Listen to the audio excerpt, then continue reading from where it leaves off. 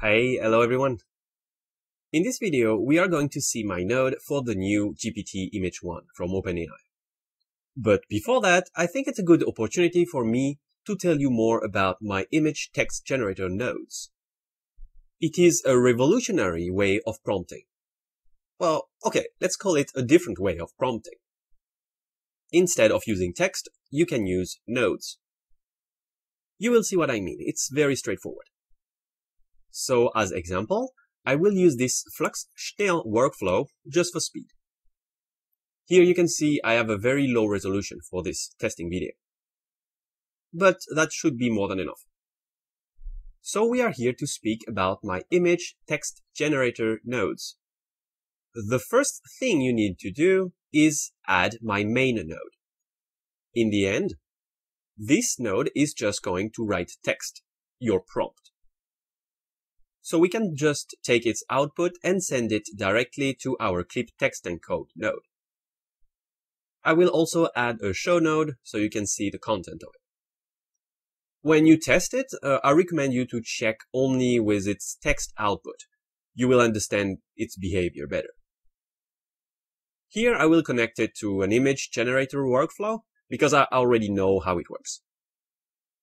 So you can see that the main node has just a few options. Like camera angle, I will put here Dutch angle. Shot type is going to be, let's put like a close-up shot. And we don't care about the others for now. Let's keep it simple. Every node will have this custom section where you can put whatever you want inside. Here I'm just gonna put the word cat and run that. Here you can see the text is very simple. Close-up shot from Dutch angle cat. And we have this. Not bad, the Schnell model was able to make what I wanted. So this node collection is made for Flux, but it will probably also work very well with the new Gpt-image-1 from OpenAI. We are gonna see that at the end of the video. But this one is already pretty good for a local 7 seconds generation. Let's organize a little better because it will get crowded here. And I still want you to be able to read, so. You can see that this node has 3 inputs. Style, character, and scene. I'm not going to show you everything here, but the scene is like the background or the location of the image. Like on the beach, at the temple, or whatever else you want. They all work the same way. Here I'm going to show you style. And here by default, you can see that it is a Renaissance painting. And we will add a random color palette, random lighting type, random mood, and a random ambiance as well. So I run that. All of this randomness can make it a little messy, but we don't care, we are just testing here. And we have this, which is a pretty good image. But as you can see, it is not a Renaissance painting. So my image text generator worked properly there. But unfortunately, not all models can do everything. You need to remember that at the end, my node collection is just going to give you a text. It is your job to find a model that can understand this prompt. Here you can see the text that was used for this prompt. And the result is not that bad. But you are not supposed to manage the cat like that. Here I just put the word cat in custom prompt. But it is not what you should do when you are using this node collection. You should instead keep it separate and create a character node. I'm not going to put a cat. This time it is going to be a man. So I just connect this character male node. And I remove cat.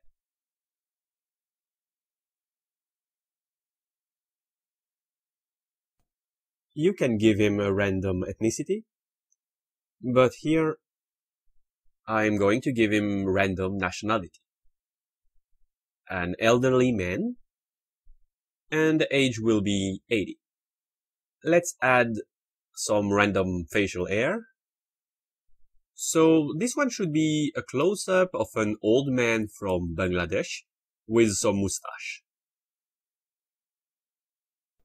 And not too bad. But again, this model failed to create a Renaissance painting. It is just incapable of doing that. So we will just put photography and portrait instead. If you really want a Renaissance painting, you should change model. So let's run that again. This time, the man is supposed to be a Maori. Again, here we assume that the model knows what a Maori person is, which here is obviously not the case. You can connect to this character node an outfit node. Just connect an outfit node to give the character a specific outfit. Again, the goal is to keep everything separate. So you have a lot of cool stuff. Here we will keep it simple. Let's give him a t-shirt and white color. I will not put anything there.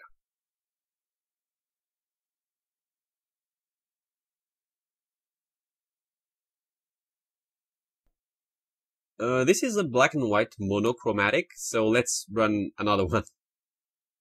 I want to see the white t-shirt, so I need another image to confirm that it worked. At some point, you can just stop looking at the prompt, just edit the nodes. And if you have an issue, just run again. And here we have the white t-shirt. So I will stack its clauses on top. This is just a layout to be easier to read. And I will also add a pose for him. This is like an action, a body position, or something like that. Here, I'm just gonna put something simple, like a facial expression. Like this. Eyes wide open in shock.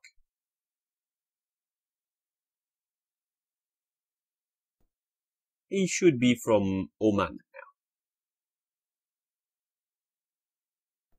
And that's Oman-ish, I guess. But still have white t-shirt and is shocked. So this Flux Schnell is really doing much better than expected. Other than the painting stuff. So you can add as many characters as you want to this picture. You can just connect the nodes one after the others. Let's add a female.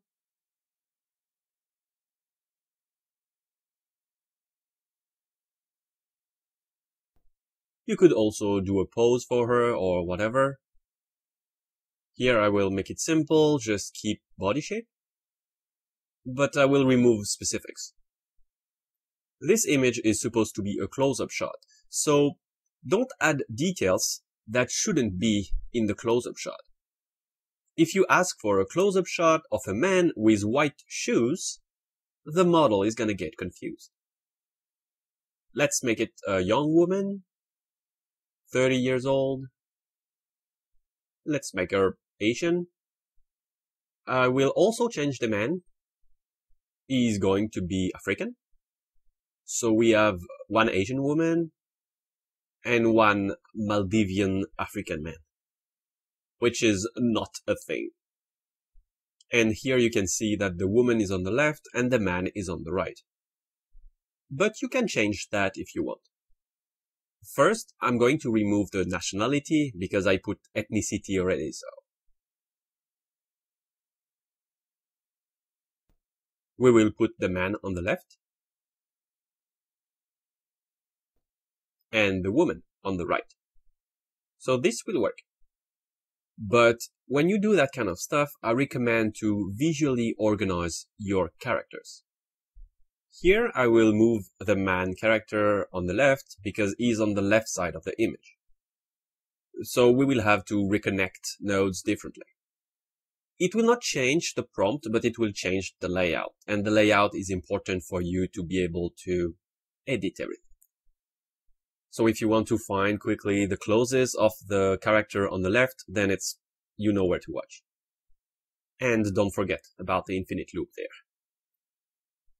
So here we have an old African man on the left and a young Asian woman on the right.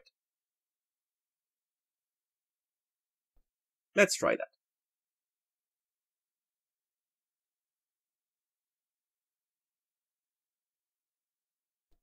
Here it is working.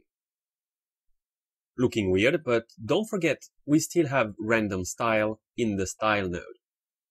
Now, let's add another character in the middle. This time it will be a creature.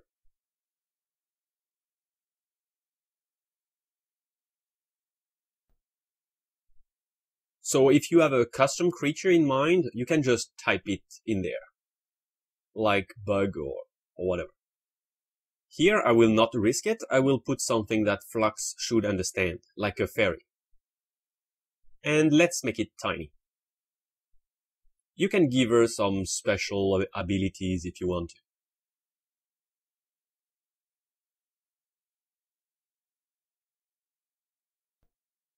And this fairy will be in the center of the image. So the fairy will be in between the old African man on the left and the young Asian woman on the right. And it is still working very well. Flux Schnell is very impressive for now. Let's make it fail. I lost my patience there. You can notice that inside the character node, you have a character number. Let's set it to 2 old men and 2 Asian women. But I will keep the single fairy in the middle. So 2 persons on each side.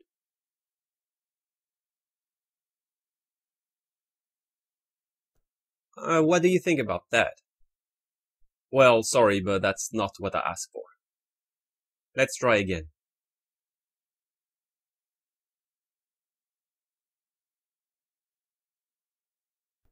Damn, this time he nailed it. Another one?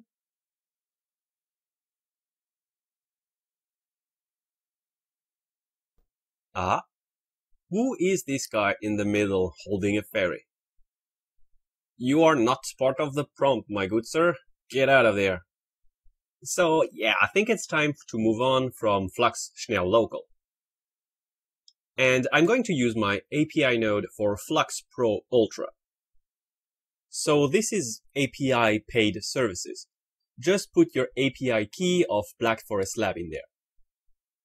Connect prompt, connect image. I will put my API key.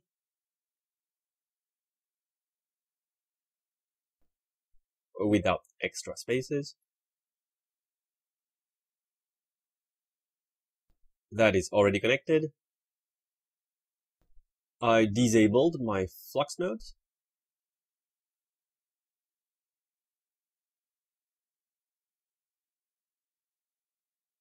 And we can run that. This API shouldn't take more than 50 seconds, so we can wait. You can see that the image resolution here is a lot larger. You have all the options you know and love about Flux. But also the raw option, which will give you a more realistic picture. Maybe of a lesser quality, but more authentic. So Flux Ultra just nailed it. We really have everything we asked for. Let's add some more details to see what happens. Let's give magical power to the fairy. Maybe nature power. No, let's put elemental power. Let's give the man a new haircut, messy, and lavender color. The women are gonna have buzz cut and blue hair.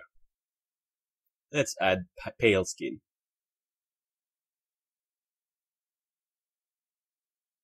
I will keep the same clothes, but I will add a hand gesture for the old man. Let's put hands in front of face. Alright, I think we're good. It's a little messy, but let's see what Flux Ultra can do.